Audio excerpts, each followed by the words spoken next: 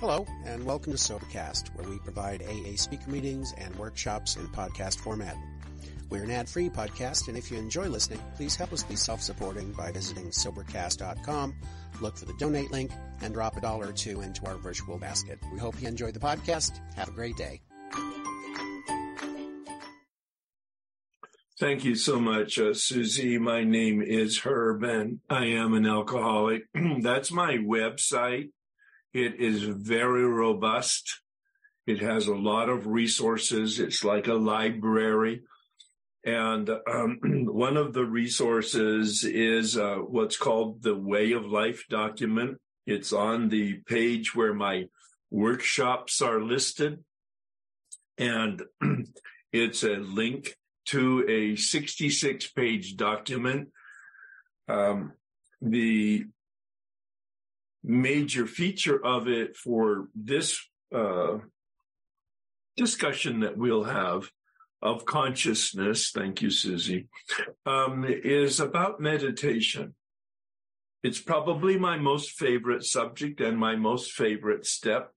I've done more work, more recordings, more writing on step 11 and meditation than I've done in any of the other work in my 39 years of sobriety. Well, I'm pushing it. I'll be 39 on February 21st, but you know how we are. So pages 44 to 51 of that Way of Life document is not only an outline from the big book combined with some comments from the 12 and 12, in the area of prayer and meditation, but it also is a script, a literal filled out script. If you have any interest in beginning a prayer and meditation practice and or perhaps supplementing the one that you have.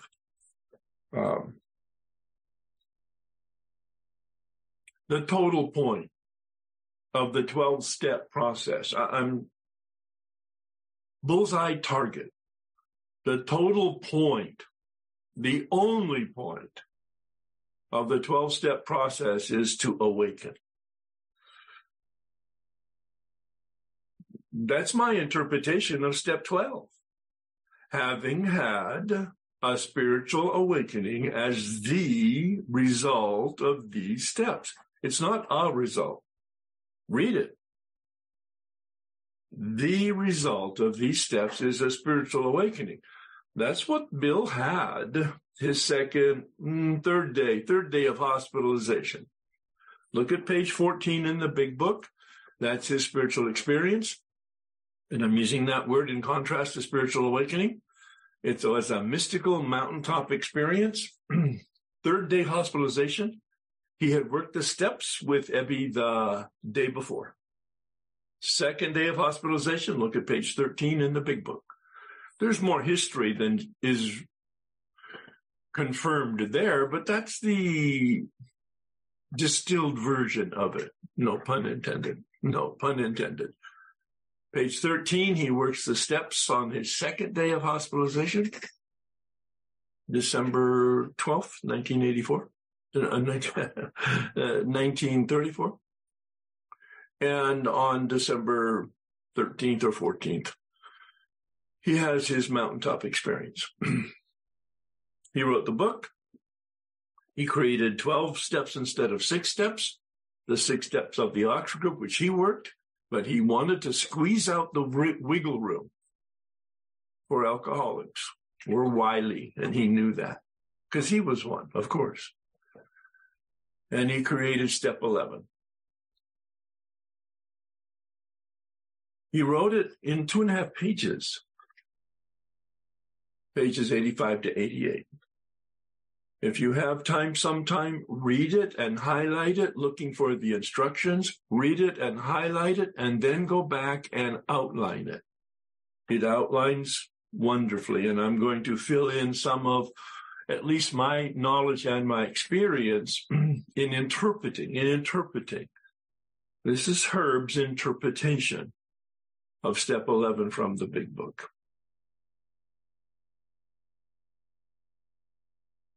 our practice of consciousness. You know, Susie was right on the money. This is what it's all about. Waking up.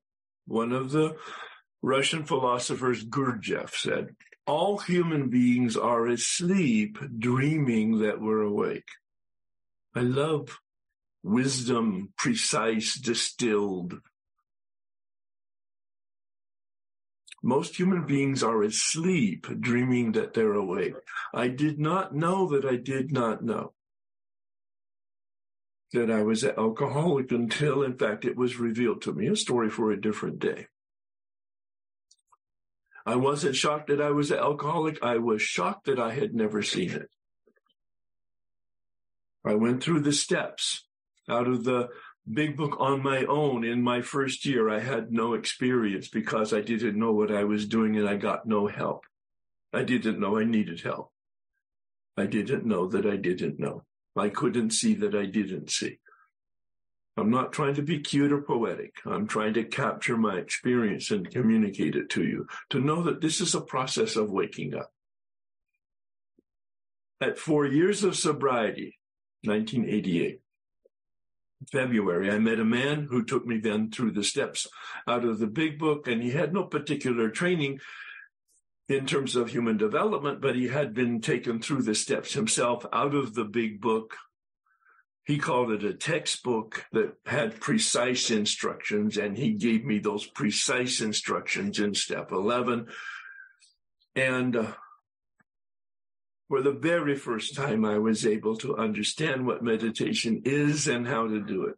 And I began a practice in, probably January of 1989.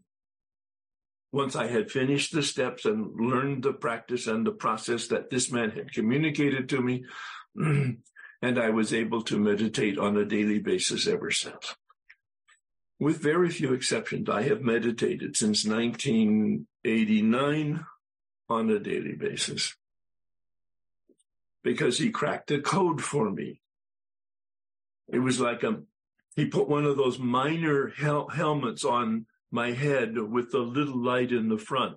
And when he gave me the instructions of his experience and understanding of the big book, he was like turning on the light so that I could see the instructions in each of the sentences. It was like the sentences cracked open, and the meaning of, and the practice of, and the understanding of the 11th step came to life for me.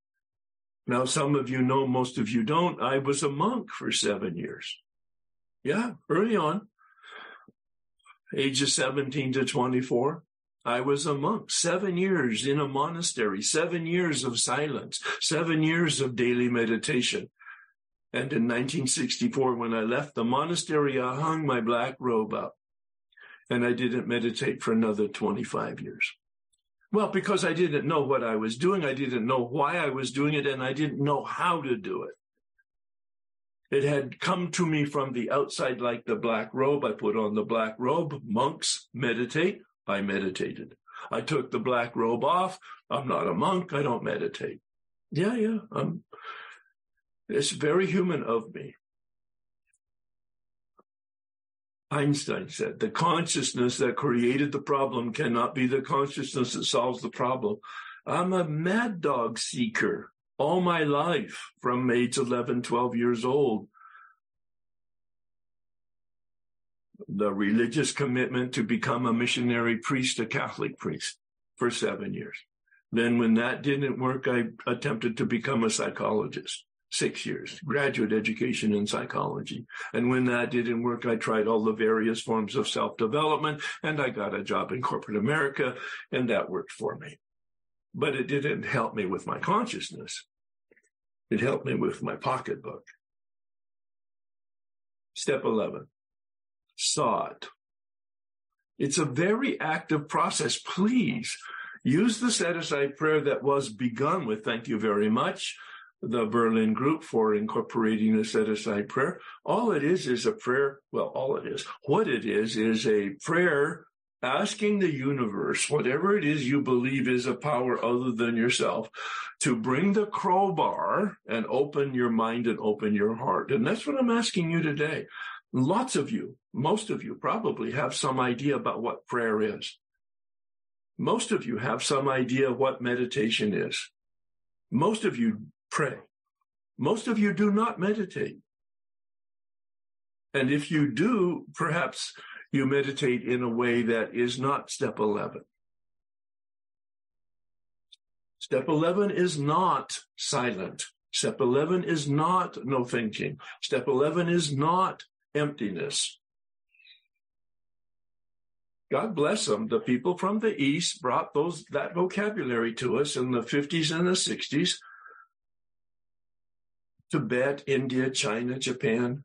They brought a contemplative practice to us, but their language was not English. That was their second language, and they didn't look it up in a dictionary that actually was accurate, I'm assuming, because they called it meditation, what they do, and it's not. It's contemplation. A very different process, a very different consciousness process. I have since 1989 incorporated contemplation into my step 11 practice of meditation. I'm not going to venture into that area right now. I might later on, depending on how the Spirit moves me. Meditation is the use of my mind to think. Contemplation is the use of my will to acknowledge the presence of God. Very different functions in my human capacity. My mind is built to think, and my will is built to love.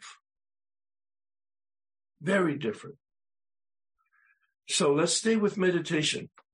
Look it up in a dictionary. That's what this man had me do.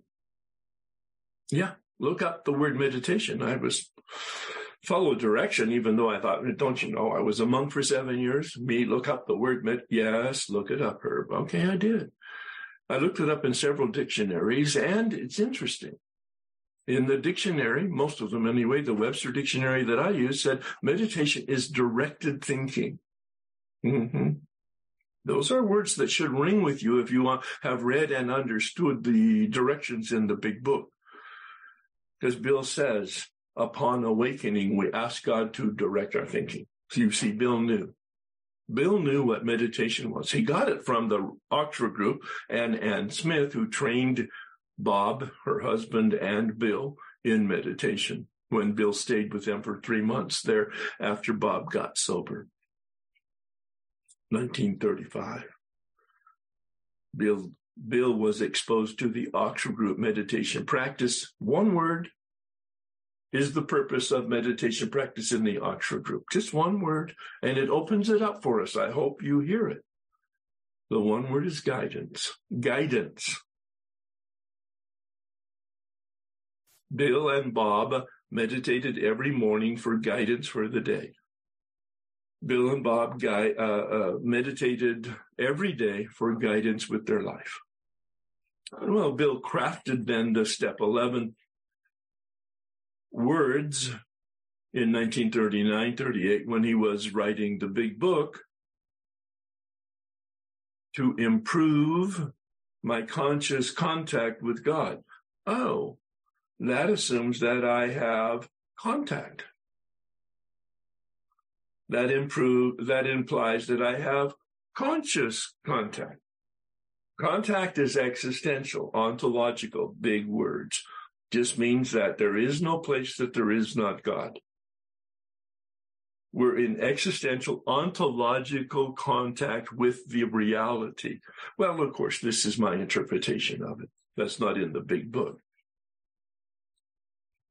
And we wake up to the fact we're in constant contact in step 2, and in step 3, that we're in conscious contact, making a decision to turn our will and our life over to the care of God.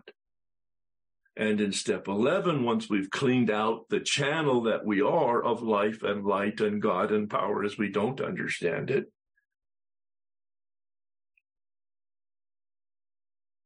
then we improve that conscious contact on a daily basis, praying, asking for knowledge, guidance, and power. Because many times I knew what to do. Most of the time I didn't do what I knew was the right thing. I call it alignment, step 3. It's not in the big book, that word, but it helps me understand the intent of step 3.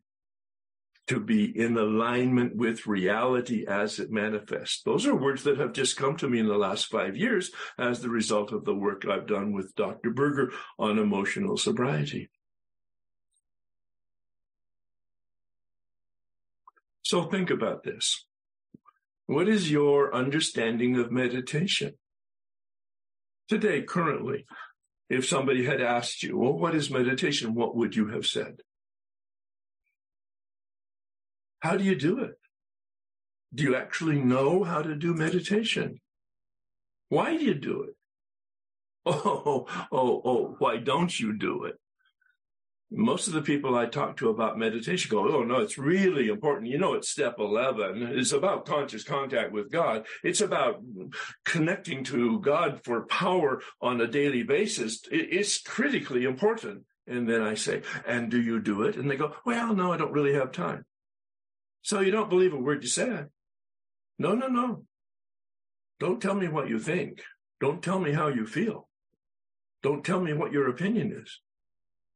Tell me how your feet are moving, and I'll tell you what you believe. Tell me how your feet are moving, your behavior, and I'll tell you what you believe. If you're not praying daily, you don't believe that you need power, or that there is power, or that prayer is a method of connecting to power. If you're not doing it, you don't believe it. Sorry to be so confrontational. Sometimes it's like cold water in the face, but that's what wakes us up sometimes. Do you really need guidance and power?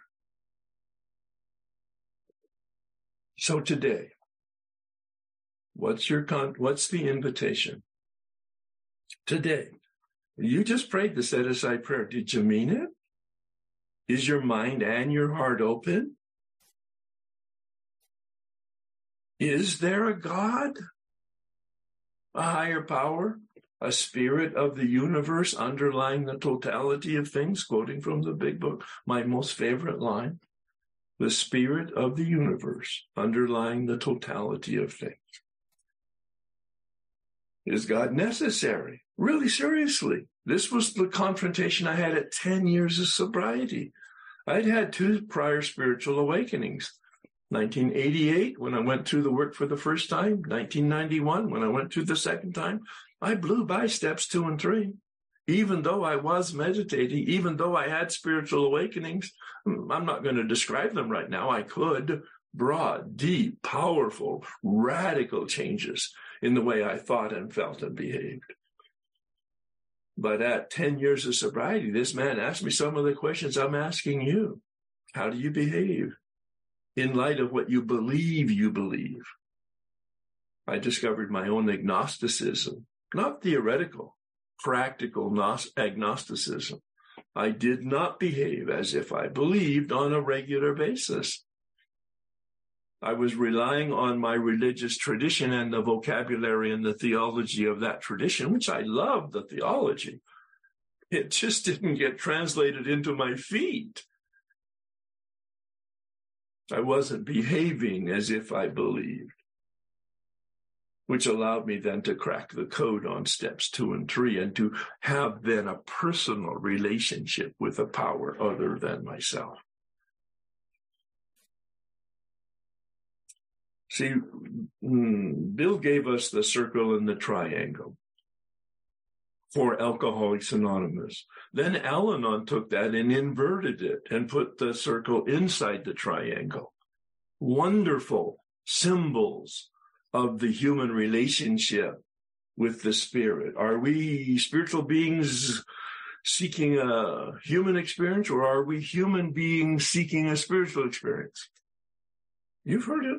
I took it seriously. I took it into meditation. My answer is yes. Yes. Human, spirit, spirit, human. Yes. Two sides of the same coin. Bill says the spirit that presides over us all. A higher power is an alternative vocabulary. Wonderful approach to steps 2 and 3.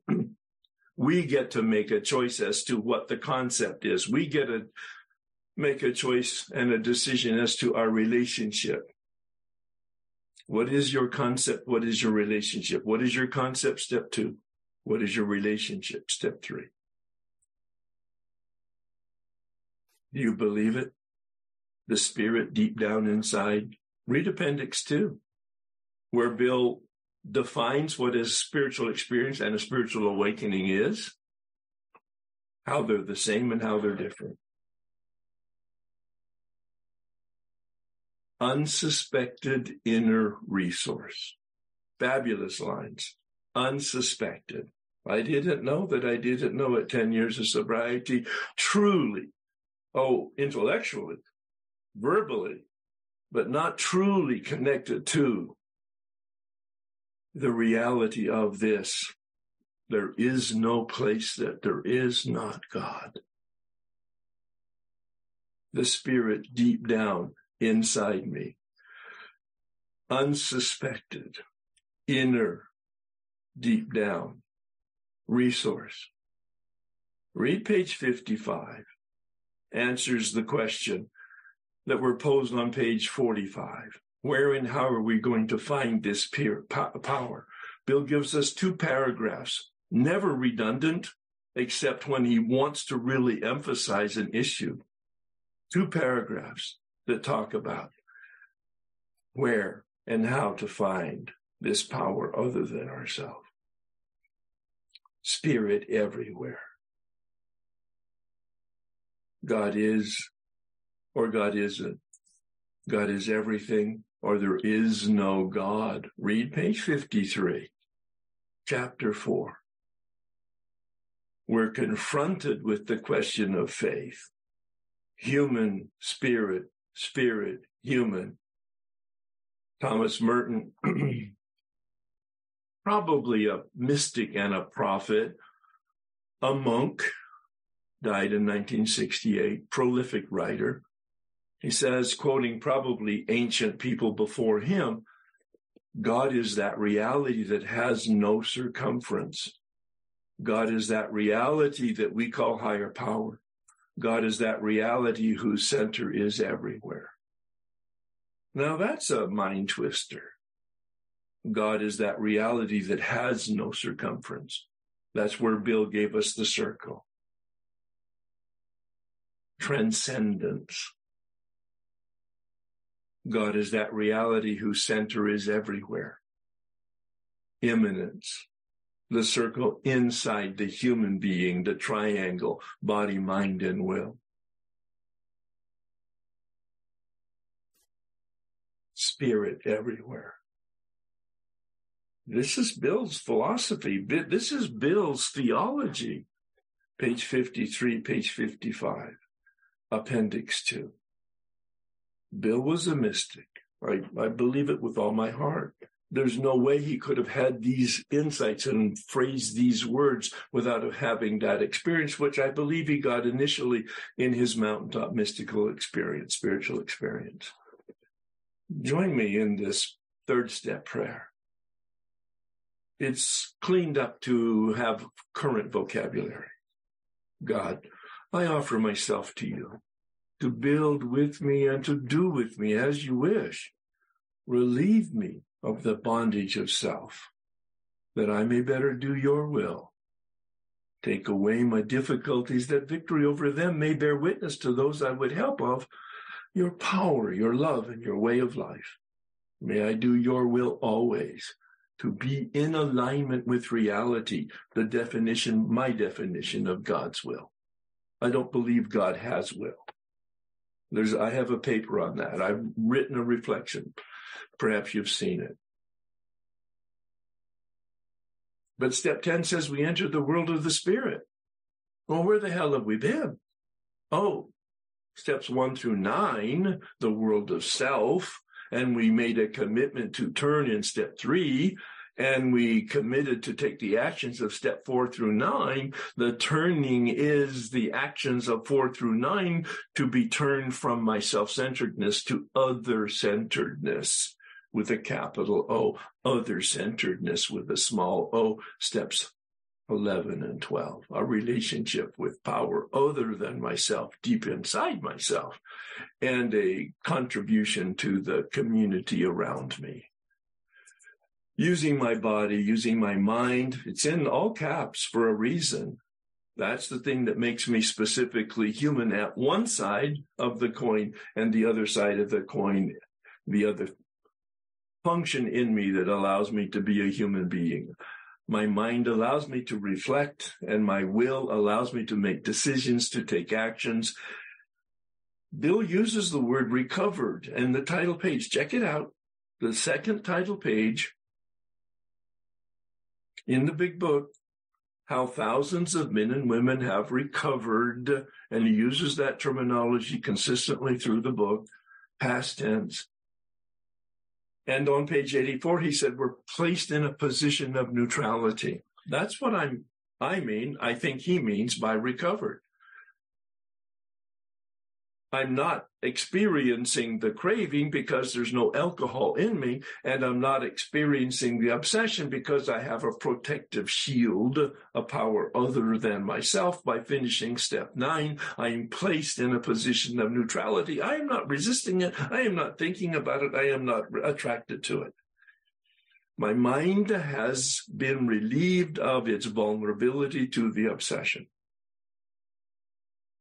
Recovered. That's physical sobriety. But I'm not cured. Now we're in the sphere of emotional sobriety and spiritual sobriety. I'm not cured. I have a daily practice, a daily reprieve. I'm not cured of my unmanageability, my selfishness, self-centeredness. Read page 62. That first paragraph talks about the root of our problem, selfishness, but the second paragraph confirms the wooden stake in the heart. Yes, I mean it. We can't reduce it much by wishing or trying on our own power. We need God's help. He ends unmanageability in the same way he ends addiction on page 43. There'll come a time and a place where we'll have no effective mental defense against the first drink. We need God's help. Do you have a sense of well-being today, emotional sobriety? Do you have a sense of contentment today? Have you finished your 9th step? The majority of people I talk to, it may only be geographic. It may not be the same experience that you have in your area. Most people in my area have not finished their 9th step. Most people haven't even finished their 8th step. Some haven't finished their 6th and 7th step. Somehow they get finished with their 5th step and they go, wow, glad that's done. And they go on to go to meetings and blah, blah, blah, blah, blah, blah. The promises are out. The promises of the 9th step and the work from 4 through 9 complete are on pages 83 and 84. It's an interesting contrast to the bedevilments on page 52. If you look at the bedevilments on page 52 and you look at the promises on pages 83 and 84, you'll see there's a direct lineup. Look in my Way of Life document, and I quote Dan Sherman, who wrote his own instructions on doing the steps, called Big Book Awakening. I've written a guide to the 12-step process, similar to Dan's, but different in terms of its approach. We were both taken through the steps at different times by the same person, a fellow named Joe Hawk. That was my 3rd journey through the steps, a very contemplative, a very powerful process that allowed me to have a new experience with steps 2 and 3, as I indicated earlier. Our way of living That's what Bill calls it, our practices of step 10, clearing the channel.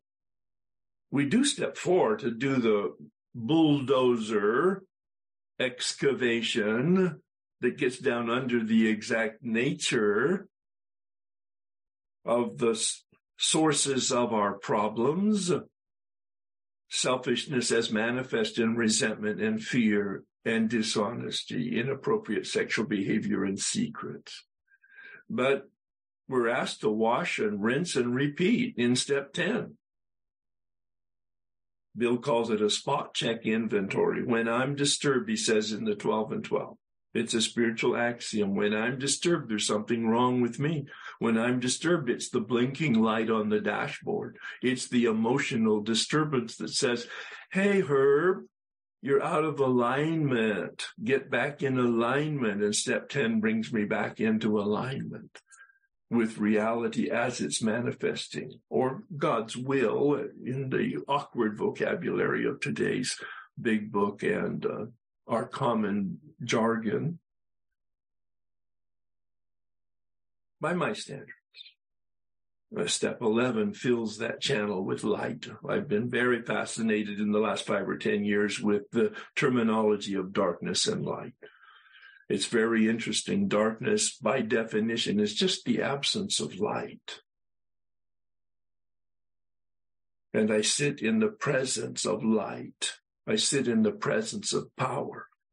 To absorb light, to absorb power, to be absorbed by light, to be absorbed by power. Some of the things that stimulate me in terms of my spiritual journey. And then just by living, I empty the channel. Distributing the light, distributing the power. I'm not the light, I'm not the power, but I'm the lantern. And I want to expand the lantern to be able to expand the light, to be helpful to others. Step 11. Sought. Prayer and meditation, those are the tools. Well, what is prayer? What is meditation? Because it's about improving my conscious contact. I made a decision that there is constant contact in step 2. I made a decision in step 3 to have conscious contact. Hear the words. I'm playing on them. With God as I don't understand it.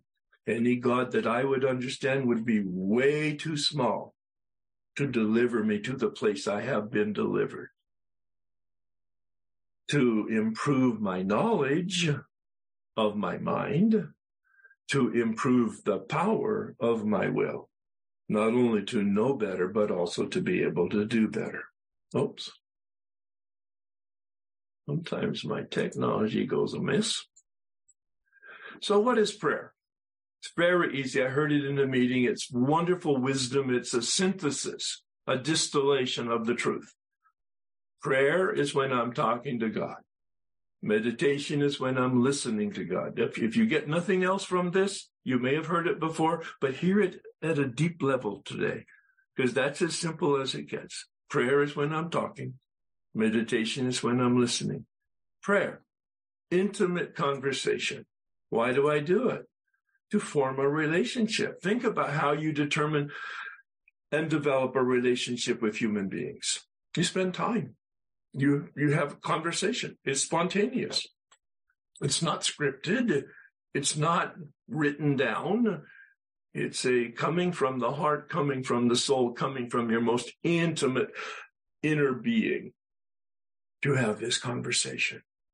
But it does depend on what you believe about God. The silver bullet of the 12-step process is, it's your choice. We have no dogma. We have no theology. We have no rules and regulations. And Bill said it. We don't need them.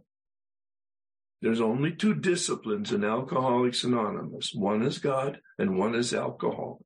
We can broaden it today for the universe here, especially. All 12-step programs are invited here. There's only 2 disciplines, God an addiction.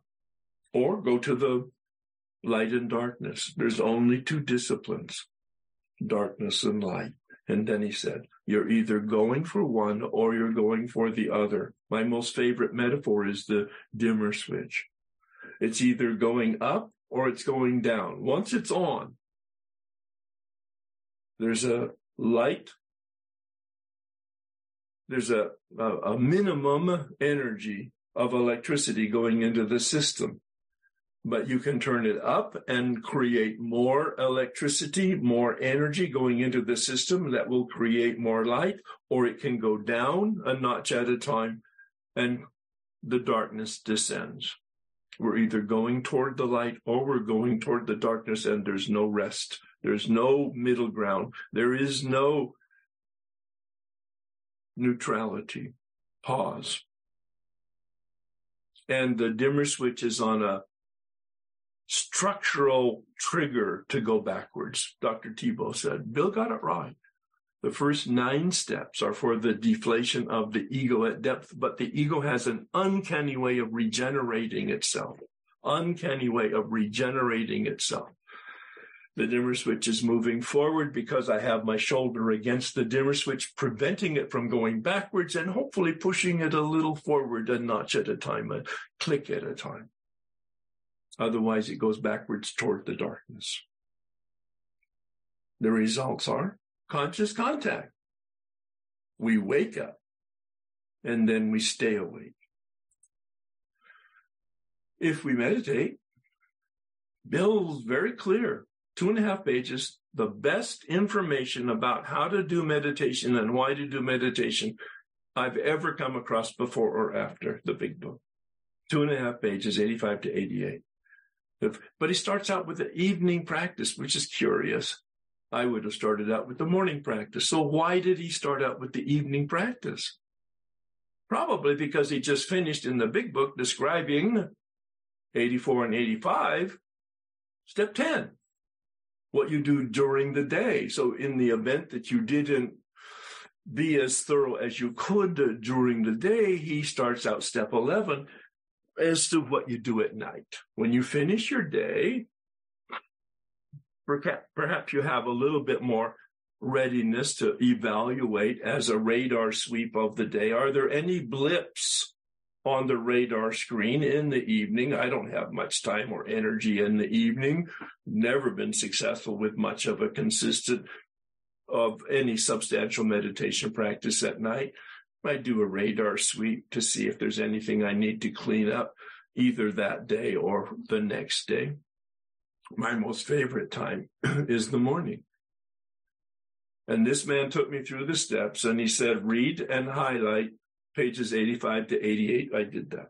When I finished that, he said, now go back and outline it. And I outlined it like I have here on the slide. What you do in the evening, what you do in the morning, and what you do it all day long. But the morning practice he spent some time on. He said, upon awakening, we ask God to direct our thinking. I'm quoting now. And he said to me, well, that's a prayer, Herb. We ask God is code for talking to God. It's a prayer. It goes like this. God, please direct my thinking. Oh my God. Could it be that simple? I mean, it really startled me when he said that. I hadn't seen it, outlining it, looking in the dictionary, reading and highlighting. I had not seen that. It was when he said it that it became real for me. God, please direct my thinking. And the big book then says we begin thinking. Think about the 24 hours ahead. Consider our plans for the day. That's not redundant. Bill isn't redundant. He avoids redundancy. That's why in 6 and 7, he used two words, defects of character and shortcomings. He explained it in a recording I heard. He said, in the basic English language I was taught, we use different words in consecutive sentences to express the same idea. So he's not being redundant here when he says, think about the 24 hours and consider our plans for the day. I don't know what he means by it because he didn't tell us, but I make stuff up because I have a responsibility to attempt to understand what he said. Think about the 24 hours ahead. So it's kind of like I scan my day planner. Old generation, I have literally a written day plan for the day and for the week and for the month. I scan it. Sometimes I have it by me and I open it up to check out what's going on today, what I need to do, and what I need to think about. Is everything there in my activity in alignment with my understanding of principles, my understanding of alignment with God's will? Obviously, today it always is. Seriously. Consider my plans for the day. Well, what's that? Well, if in fact thinking about the 24 hours ahead is about my activity, perhaps consider your plans for the day is about my attitude, my intention. Think about the 24 hours ahead is about my behavior. Consider your plans for the day is about who am I going to be today? Yesterday I was inconsiderate. Today I'll be considerate. Yesterday I was insensitive. Today I'll try to be sensitive. Yesterday I was very distracted with all the people. Today I'll try to be more mindful. You see, my meditation in the morning is about correcting the character defects du jour. Something manifests yesterday that I would like to improve. Today I'm going to make an effort in partnership with God.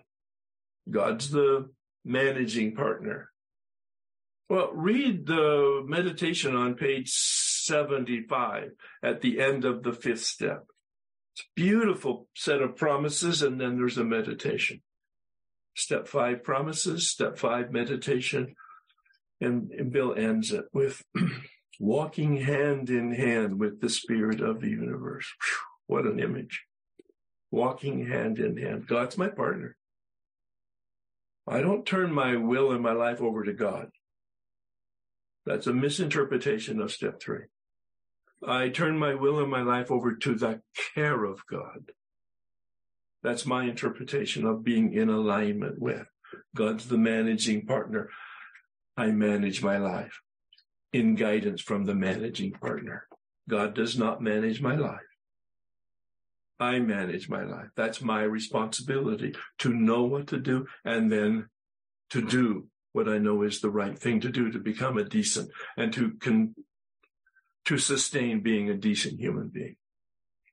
Now, here's what's not in the big book.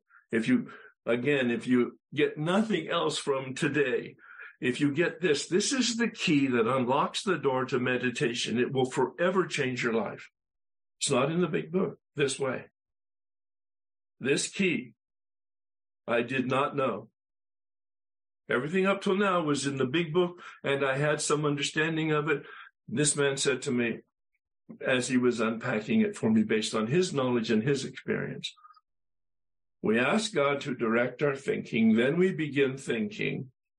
Here it comes. We listen to our thinking as an answer to our prayer.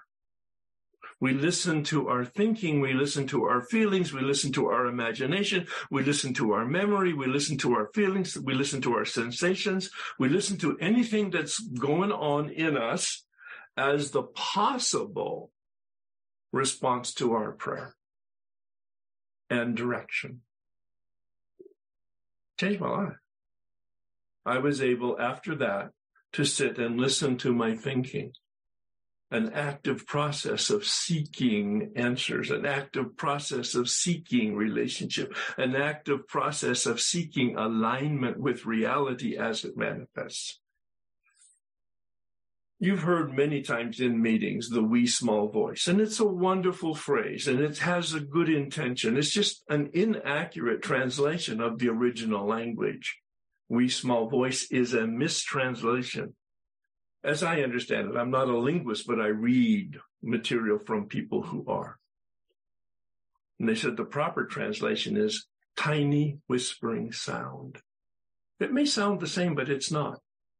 Tiny whispering voice tiny whispering sound.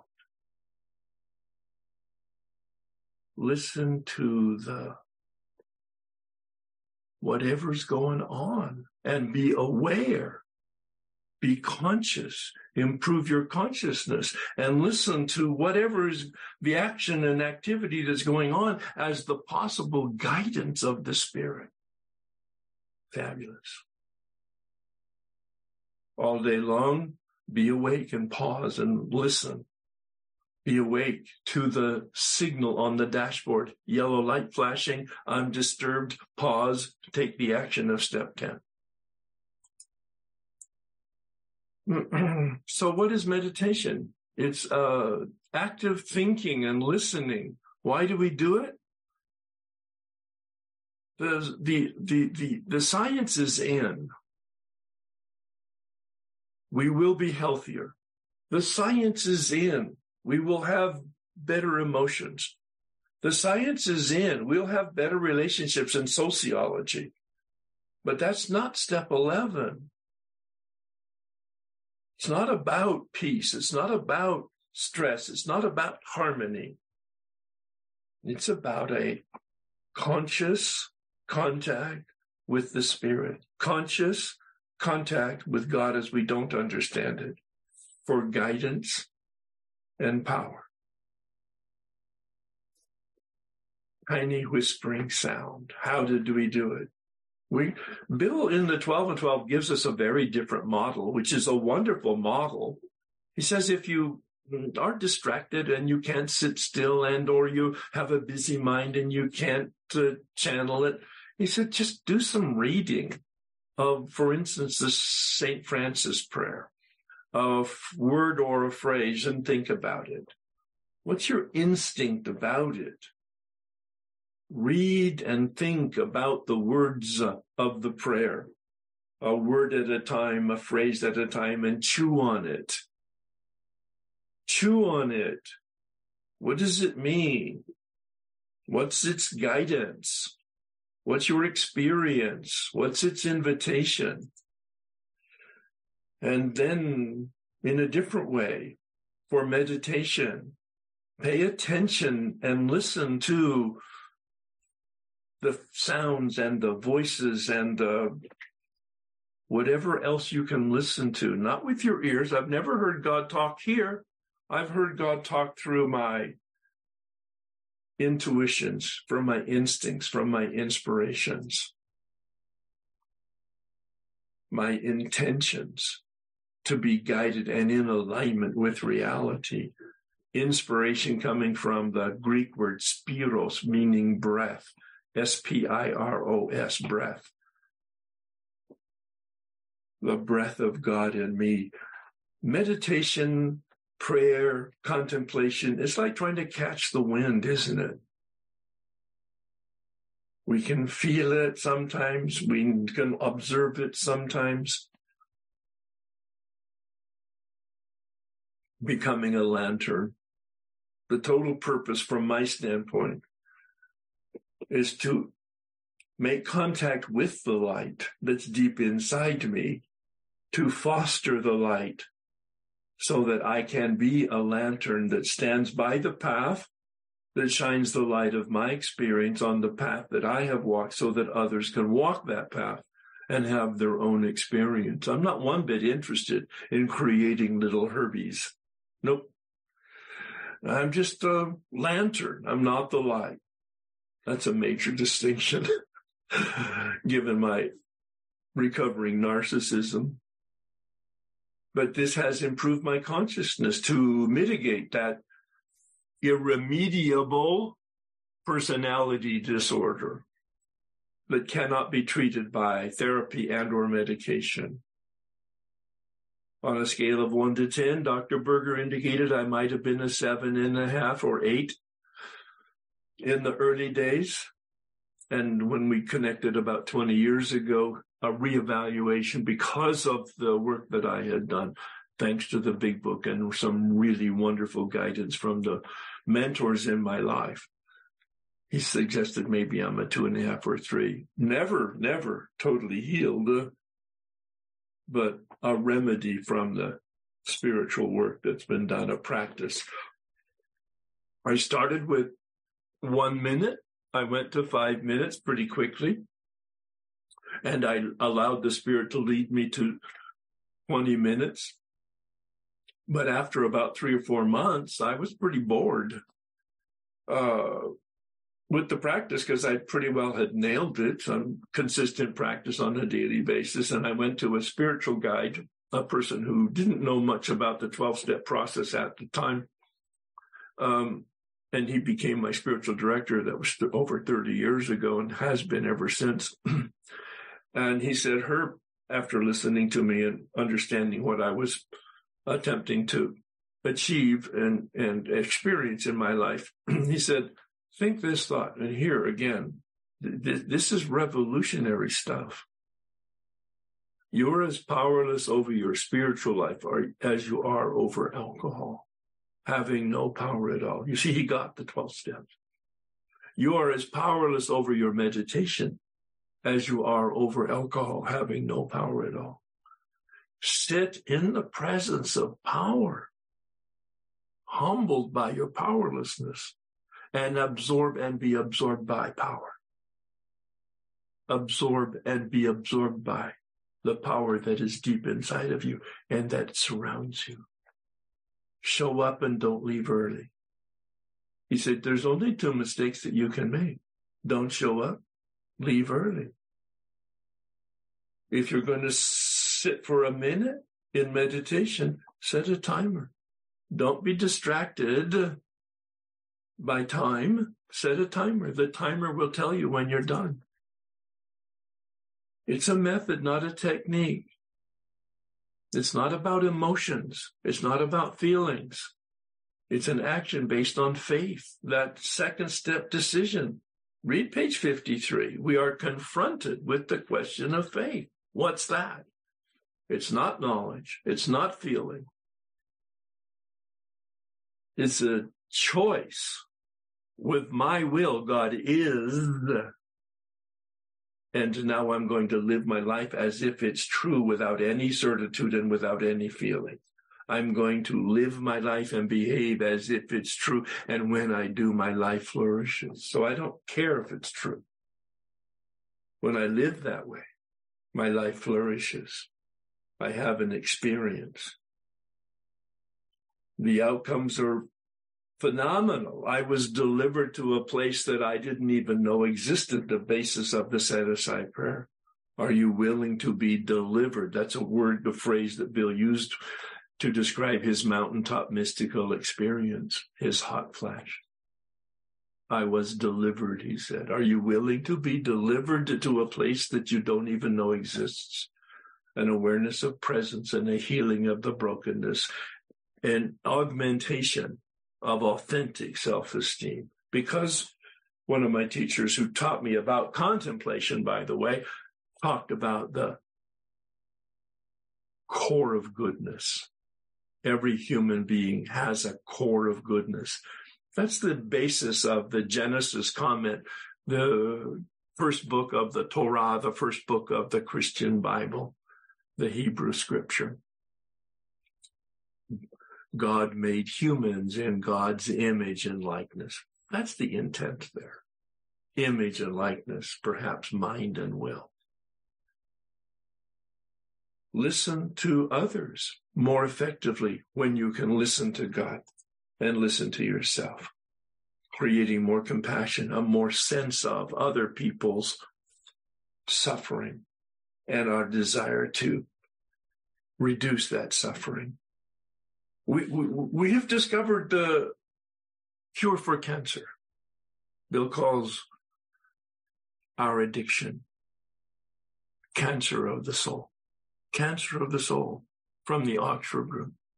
Cancer of the soul. We've discovered the cure for cancer in the 12-step process. A unity with reality and a unity with our community. That's the invitation of the 12-step, isn't it? A change, to awaken and be changed in your thinking and your feeling and your behavior, every aspect of the human condition. It's done to me, not by me. That's grace, but not without me. That's my willingness to take action.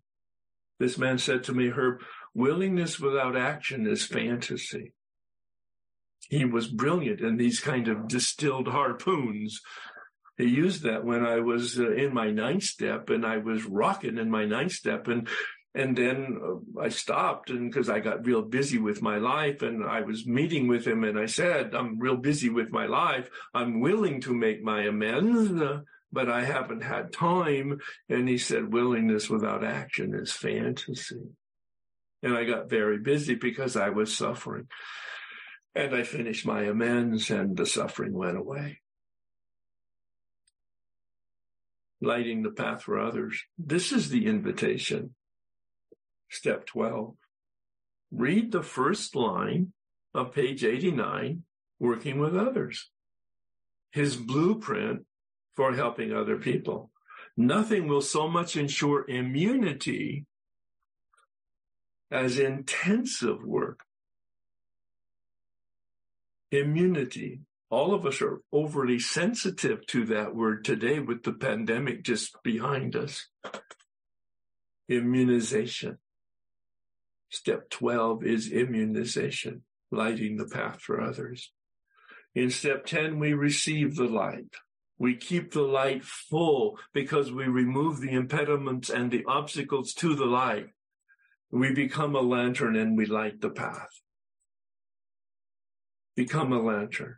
I am responsible for my effort. The results are none of my business. When I walked out of this man's office, he gave me that. You're responsible for the effort, not the results. And oh, by the way, if you want to know if your efforts are having an effect, ask your wife how you're treating her. Pay attention to how you're driving on the freeway. Pay attention to how you're treating retail personnel, because you will improve over time. A journey, not a destination. The journey is the destination. A phrase that came to me when I was writing my book on meditation, published by Hazelton, Practicing the Here and Now.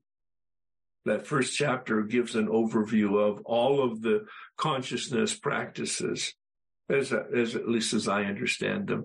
And then I proceed to look at each step through the lens of meditation, looking at powerlessness through the lens of power. A process, not a task. An experience, not an event. Self-actualization and self-realization. I become a human being and I grow in my humanity, becoming more spiritual through a spiritual practice and a spiritual journey. Becoming a lantern, lighting the path. Our way of living, Bill calls it, as head in the clouds and feet on the ground.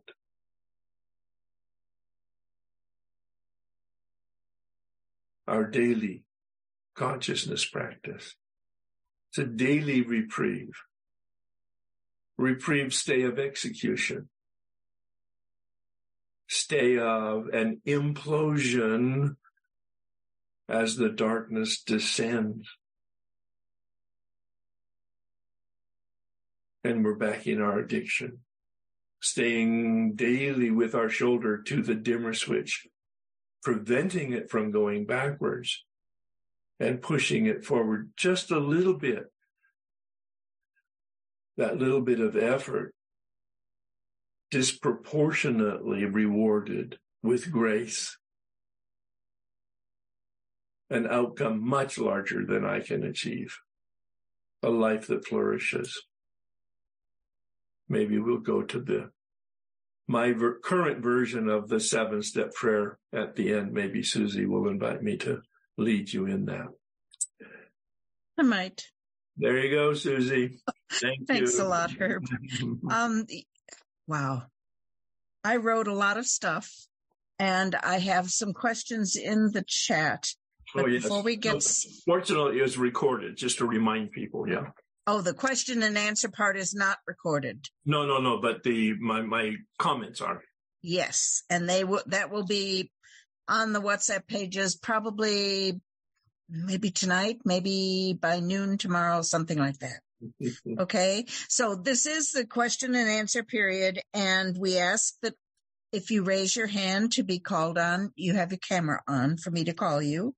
And if you're uncomfortable with asking your question directly, send the question to me and I'll read it exactly the way you write it to Herb for his answer. And please keep your comments fairly short so we can get everybody in who raises their hand. I have a couple questions from the chat before I get started. I hope you can hang on, Andrea. One of them is, I know you did this several times during your talk, and I wrote notes, but I don't want to put my words into people's mouths interpreting what you said. Could you please, short and succinctly, tell us what meditation is and what contemplation is and the difference? Yes, I can. Meditation is the use of my mind to think and to listen to what I'm thinking as the possible transmission of guidance from the Spirit. Contemplation comes from the Latin word templare, temple space, sitting in calm in the temple space, like the house of the divine, the cathedral, the chapel, the mosque, the synagogue, whatever your concept is for the house of God, sitting in the presence of God, using my will to say, thy will be done. With my will, saying, I want to be in alignment with you, bring it on. Sitting in the presence of God, saying, transform me. Like sitting in the presence of the sunlight to get a tan. You show up and you have the intention. I want to be tanned. Perfect. Yeah. Thanks. Now, one other thing is, someone asked about finding your reflections. You know, I've got all of your books, so I know that, but I know that you send out reflections. How do you go about getting those? Yeah. First, if you're on my website, if you're in my database, my constant contact, meaning you've registered through my website, herbk.com, you'll receive my reflections on a weekly basis. They go out. I have them queued up. I'm working with my webmaster right now to put all of the ones that have been published on my website. They're not there yet, but they will be within the next month. And I've written another book, and that will include all of my reflections and meditations on steps 10, 11, and 12. And that'll come out by the end of the year. Awesome. Thanks. I knew you could easily explain it. I did direct her to your website, and his website, you guys, if you go onto it, it's like a labyrinth, and you go deeper and deeper and deeper, and it's pretty awesome. I also have a YouTube channel that has all of my recordings, especially these last 3 years. COVID has been a real gift to me to be able to record and or re-record and have edited all my material. So there are at least 8 or 9 playlists. I'm learning the vocabulary for the different genres of my recordings and topics. So I can have you with me 24/7, right? You can never pretty much. You can never get enough of me. Okay, thanks. Yeah, right. You know that. You got to keep a sense of humor. I know. Okay, so Andrea, I think you had your hand up before. If you'd like to come in, I don't see you on my screen. Put your hand up again, and I'll call on Lillian to give you time to get in the queue. Hi, Lillian. Hi. Hi, Susie. Thank you to everybody for being here. Thank you to Herb. Really enjoy all the sessions, and particularly this one, and can relate so much. I'm nervous speaking, so I'll try and keep my questions short. My question is around, you've mentioned alignment, you've mentioned conscious contact. I was struck when I heard you first about what happened when you were 10 years sober. I'm into my 11th year.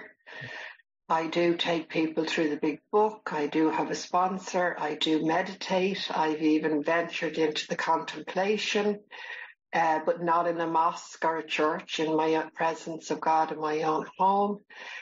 God as I don't understand him. Thank you for that. I have always felt that. Even when I was out there, I always felt that God was deep down inside me, guiding me, although at another level, the God that I was given to understand as a child growing up was actually out to get me. And I lived my life like a Duracell battery, running somewhere I didn't know where, and away from something I didn't know what.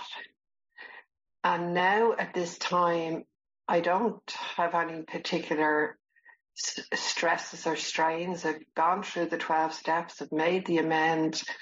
I tend to try and meet people where they are. However, having been frozen, absolutely frozen, and living my life in that way, before I came into the fellowship only that time ago, I don't seem to be finding my way in the world, stepping back out into the world or being involved at any kind of real interpersonal social level is very hard. And I never know whether it's my will pushing, because people, situations, voluntary work, helping others comes to my door, and I do it very willingly, but it's not bringing me any nearer where I'm feeling a sense of fulfillment for me. I feel that I was locked down from the day I came in. I was locked down when I got here, and I'm still locked down. Yep. So, wonderful. No, you're so conscious. You're so conscious, and you're so close.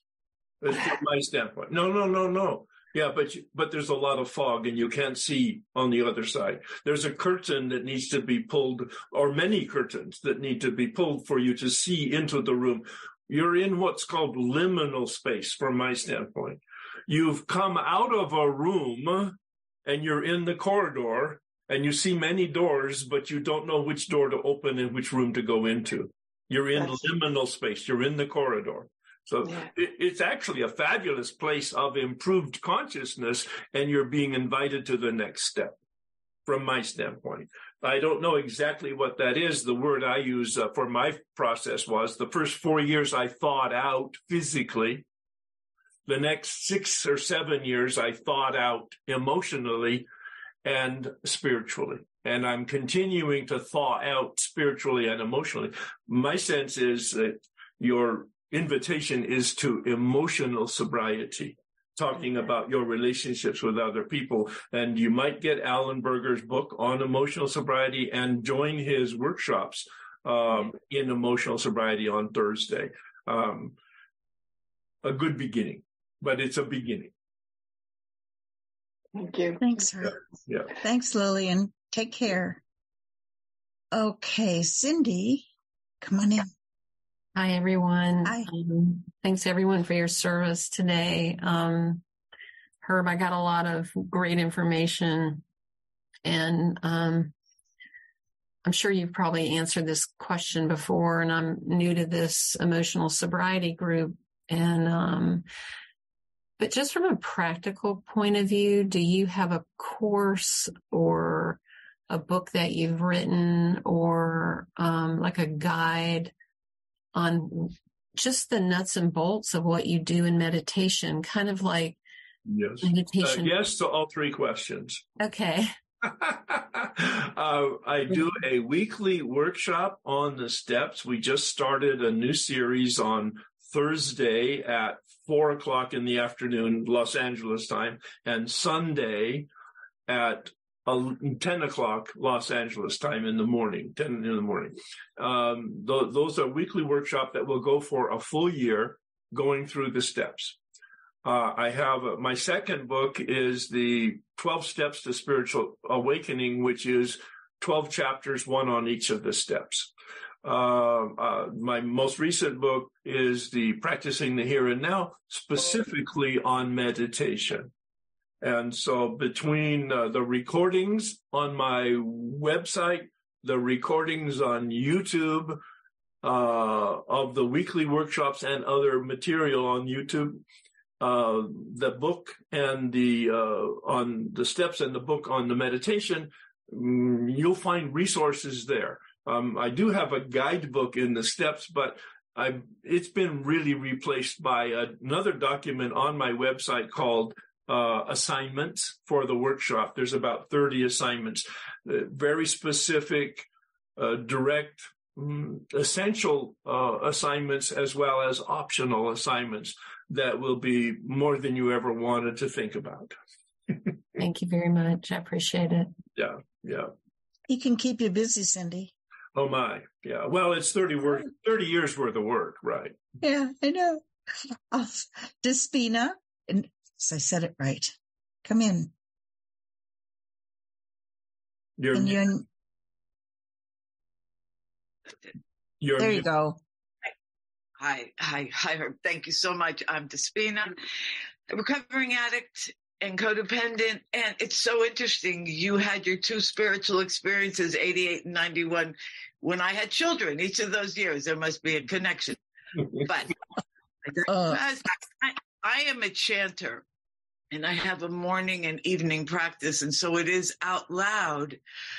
And it is what I was. My mother considered herself a recovering Catholic, and she met Buddhism, I guess, when I was 17. The same year, my sister and I got into heroin. But at 19 was the first time I chanted, and it was a light. And it got me. It took me 10 years to leave that life. And so when I got into recovery, it was like, oh, the third step is so much easier than this morning and night program that's so labor intensive.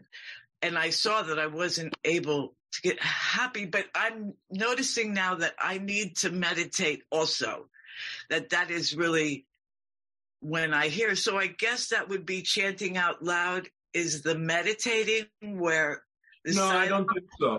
Not unless. Well, what's your intention? What's your intention for chanting out loud? Why do you do it?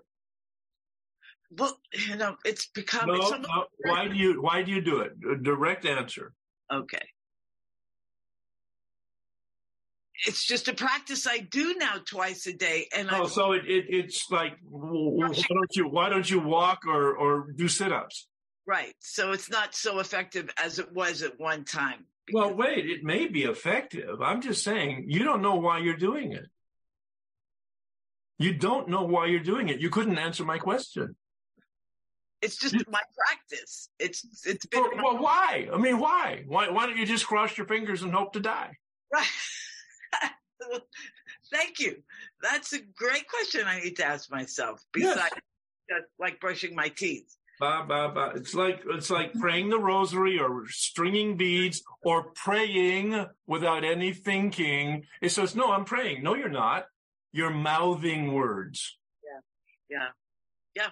If it's not conscious, if it's not intentional, it's just activity. Right. I've had such a difficult time finding my intention. Yeah. Okay. Well, that's my project. It is. It's your invitation.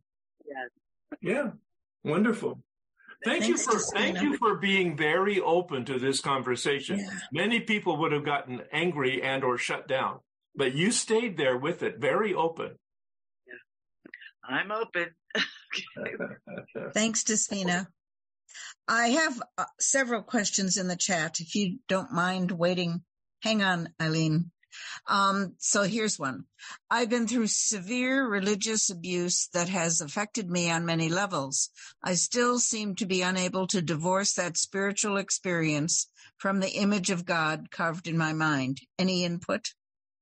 Yeah, it's a trauma. many people have religious trauma, and they sometimes don't even know it. I didn't have trauma, but what I found doing this work for the third time in 1991, as I've indicated before, where I got in touch with steps 2 and 3, is that the training and exposure that I had up till that point was the very impediment to my relationship with the mystery. I had to embrace the set-aside attitude. It was the first time I was introduced to the prayer and the attitude. Set aside, open my heart, open my mind. It's a prayer because I can't do it. I'm asking for spiritual intervention. And that's how I discovered that the theology and the training that I had, which was wonderful, and I still love the theology, but it was the impediment that I held on to, the religious dogmas that I held on to, that was the barrier to my having a relationship and an experience with the mystery. Yeah. Yeah, I get that. Okay, I'm going to do one more question from the chat, and then I'll call on you, Eileen. Why does my mind keep on wandering during mindfulness at first, after calming down? How do I remain in an observer mode without reaction to any drama of mind for a prolonged period? Yeah. And while doing these often throughout the day, how do I still stay present and deal with life on its terms? Wonderful, wonderful questions, and probably take an hour to have a dialogue about it. Those are wonderful, at the heart of the matter questions, because the human mind is built to think. And it doesn't stop. It doesn't stop. We don't stop our minds, please. It never becomes silent until we're dead. And in my case, it'll be 3 months after I'm dead. That was a joke. So it's about directing our thinking. Notice Bill's words. We ask God to direct our thinking. And so it's a practice. And we just practice. Try to practice for 1 minute. Start with that. Herb, that's not enough. Well, it's probably 1 minute more than you're doing now in terms of listening to the thinking, listening to the intention, listening to the consciousness for just that 1 minute. Listening, just listen, paying attention to for 1 minute, and then allow the Spirit to lead you to 2 minutes or 5 minutes. And it's a practice, and it's a discipline. The Spirit disciplines us. Listen to Bill on page 88. Alcoholics are undisciplined. We let God discipline us in the way we have just outlined. Yeah. I think you even answered the question that's next in the chat, so I'm going to leave it at that. Thank you. That was really good. Okay, Eileen, come on in. Good to see you again. Hi, Herb, thank you for this workshop. I got really excited about it when I saw it in the WhatsApp group, especially since I'm right now working steps 10 and 11 sort of concurrently in the Codependence Anonymous program.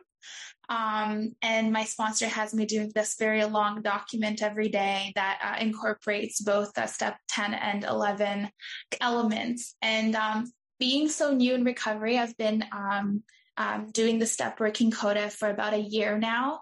I recognize that in the presence of people who have had a lot of recovery and a lot of lived experience that I hope to learn from and embody and experience for myself. And I'm finding myself that I am in a space of the most peace I've ever encountered in my life. I like myself.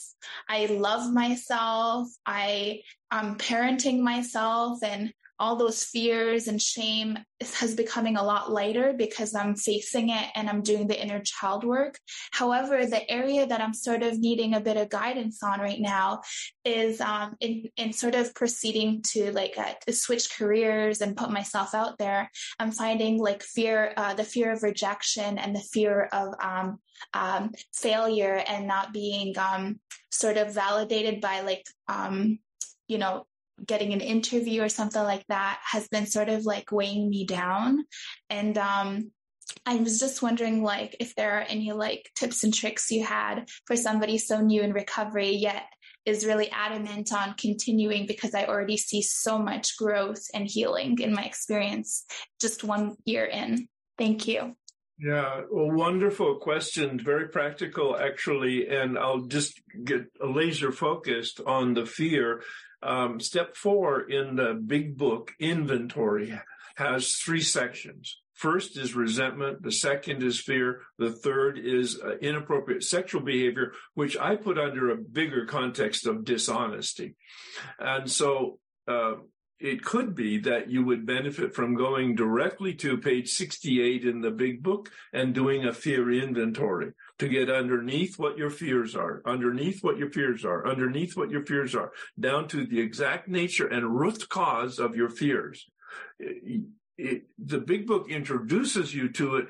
The work that I've experienced from the men that have taken me through the steps have deepened and broadened the instructions from the big book. You'll find those in my second book, 12 Steps to Spiritual Awakening, in the chapter 4 on inventory. Or you can go to the YouTube and hear my unpacking of a fear inventory. Number 1. Number 2, on self-esteem.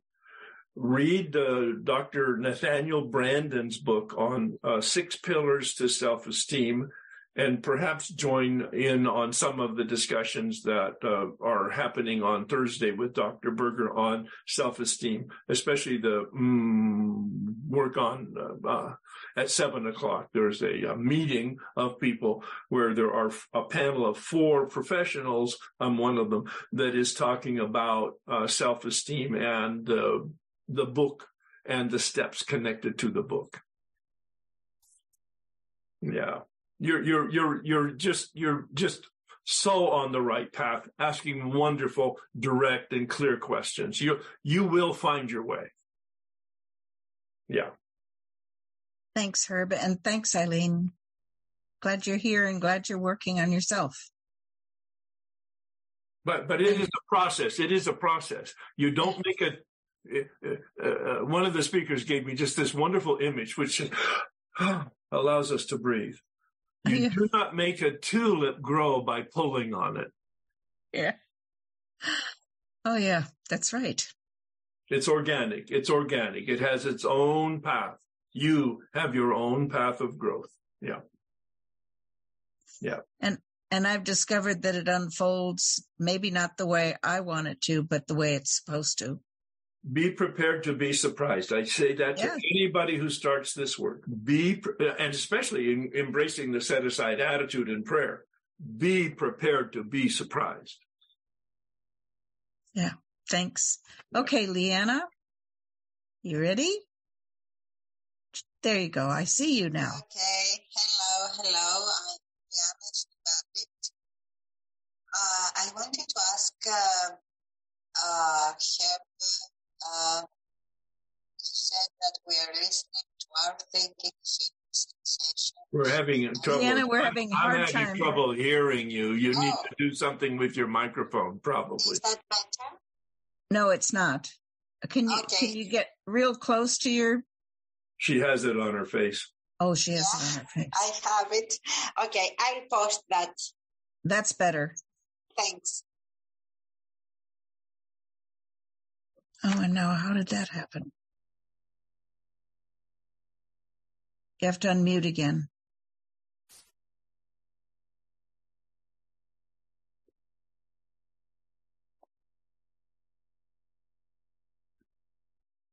There you go. Okay, can you hear me now? Yeah.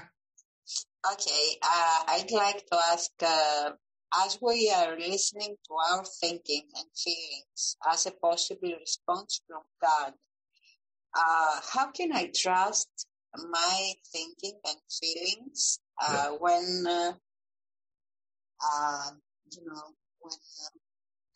how can I know it's not my business? It's not. No, that's a really, really good question. How do I trust that it's not coming from my ego that I'm hearing. And that's where the fourth step is so critically important, number one. And number two, that you have an experienced, knowledgeable step guide or sponsor that will help you as a sounding board to discern what is your ego and what is the voice of God. Yeah. Okay, thanks.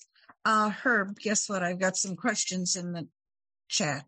Baruch, if you can hang on for a couple minutes, I'd appreciate it. Okay. Are we able to differentiate between higher power and God if we accept the existence of both? I don't see a distinction between God and higher power. Those are synonyms. And they're just words for the reality that we can't give words to. That's why I quoted Thomas Merton. God is that reality that has no circumference and whose center is everywhere. That's a mind bender, a wonderful meditation. The conclusion to which is, I don't know. I can't know. But I believe, and I'm going to act as if I believe. There you go. Thanks. Yeah. That was really clear. I'll have to think about that a while. Okay, here's another one. Let's see.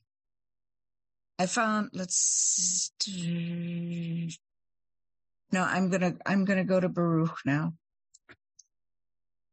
Hi. Hey. Hi. I'm Baruch. I'm pretty new to a STEP program, but I do find that I'm trying to relate the program itself to my beliefs. And it's amazing how they are so succinct. It's unbelievable. Yeah. I have in my fellowship, someone has approached me about he's working the fourth step and he's having such a problem with putting together how to accept God with what he's learned since his childhood, which he rejected. And I see in my own personal life with my grandchildren, my children, how organized, and I'll put it organized religion can be such a trauma. I mean, thank God. And I do thank God because I'm a Lubavitch chassid, and the path of is to accept everyone because we're all of the same. We were all created by the same God. And it's so foreign to me seeing the abuse. I don't know another word to call it, that the religions do to people. I mean, God is a loving God, and that's what he is. We're his children, and even a higher power, God, whatever you want to call him. He created us, and he loves us. He loves us. I said to my grandson recently, I love you unconditionally, and no matter what you do, I'll always love you. I might not like what you're doing, but I love you. And that's God, but infinitely greater. How do you help someone overcome this stigma? I don't know, it's a trauma. Yeah. Of accepting God when he's been traumatized so much. Yeah. Without being glib, first of all, it's a great question. And without being glib, most of us need a God upgrade. We need a bigger God because we've been taught such a small concept in organized religion, the difference between religion and spirituality. And you hear it all the time, and it's a wonderful contrast. It shouldn't be a contrast, but it is because we're human. All right. Religion is a set of tools that point the way to the light. Unfortunately, human beings have a tendency to worship the tools and not the light. Spirituality is a relationship with the light. So the image I got from the Buddhist teaching, the Buddhist master stands on the path, pointing the way to the light. And unfortunately, the disciples begin worshiping the finger. You got it. That's the problem. It's human nature. Take a look around at 12-step meetings. Oh, my God. They become the object of worship. Meetings and book and steps and sponsored. Sorry, those are the tools. The light, the power, that's the point and the purpose. Right on the money. Yeah. And the healing takes place with the set-aside prayer. It's such a powerful, if people really understand and have the intention of receiving with an open heart and an open mind an experience by going through steps 2 and 3 in the big book, chapter 4 and chapter 5, that contain the process for step 2 in chapter 4 and the beginning process of step 3 in the beginning part of chapter 5. It revolutionized my relationship with the mystery. As I say, I was 10 years sober when it happened. Yeah. I really like what you just said a lot. Okay, Benedict, thank you for hanging on. Come on in. Yes, I'm Benedict, recovering sexaholic. Thank you, Herb, very much. Really appreciate your clarity. My image, like it's again in my mind of God, changed over the last couple of years. I'm sober 7 years now, and it more and more comes to that it's just reality, that it's just life as it is. You know, it's not a concept anymore in my mind. It's more like pure, like the pure life as it unfolds. And I had a great spiritual awakening at the end of 2022 in a Buddhist retreat. And I really experienced the presence, and I have a lot of meditation and all that stuff. And for me, this is the easy part. Sitting there with myself, being with myself and my higher power, just being alone and there. Yeah, this is the easy part. For me, the difficult part is living the life outside, and becoming more honest to myself. I have a big trouble becoming more honest with myself and seeing my limits, my limitation. I'm running in a like constantly, and sometimes I get exhausted, depressed and stuff. And my sponsor tells me all the time, I do not accept my limitation. Is there a connection between these two, things like meditation, being inside myself, feeling really alive and present, and then being, Two concepts, wonderful consciousness on your part, Two things. It is so wonderful to be by myself with God. People screw it up. The moment I'm around people, chaos begins to happen inside and outside me. Yes, you're right. So I love the phrase, and I hope you can stay and chew on it and get the juice out of it for yourself, because you're beginning to have a whole new experience, and that is reality and life are manifolding or manifesting, you said, are unfolding and manifesting. And that's God as we don't understand it. Those reality and life are synonyms for God. Yeah, exactly. Yeah. All right. And the steps are geared to help me have a relationship with myself, 4 through 7, and a relationship with others, 8, 9, and 10. Those are the steps that allow us to heal forgiveness in a relationship with other people, and to begin to have a compassion to help other people reduce their suffering. And as we do that, our own self-esteem develops. We become more appreciative of our own core of goodness and ability to help other people when, in fact, we're experiencing helping other people. Yeah. Yeah. Great. Thank you. Continue gently. Lean into it. Yeah. Right. Yeah, thank you. One of the other things, it may be true mostly for men. I don't know because I don't have that much exposure individually to women, but for my experience with men, and I work carefully and intimately with a lot of men, is that there's a 20-year gap between their appreciation of their biology time and their psychology, emotional development. There's so when you're 40 and, when you're 60 and you act like you're 40, you hurt yourself.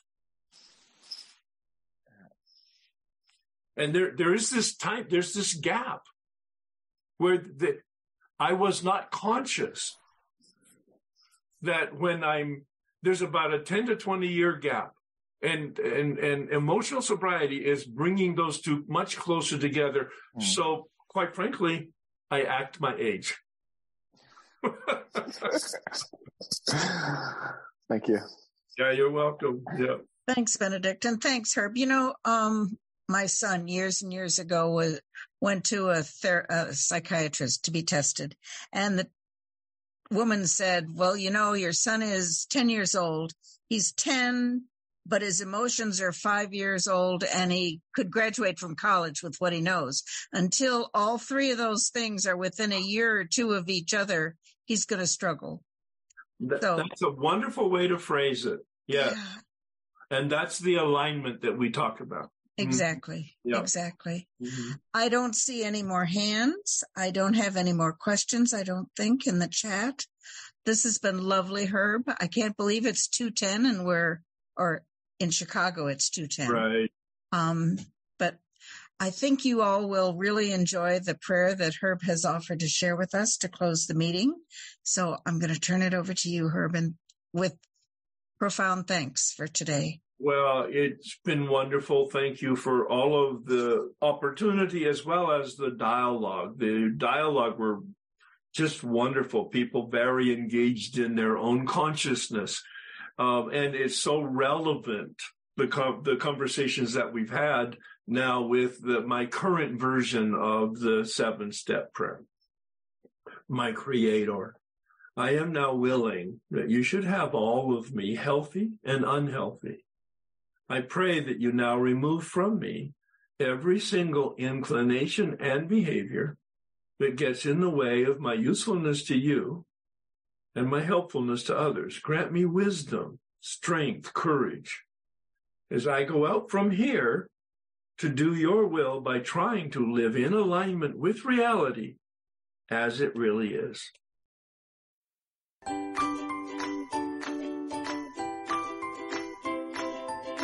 Thanks for listening. I hope you enjoyed the podcast. Sobercast is ad-free, and we'd like your help in order to keep it that way.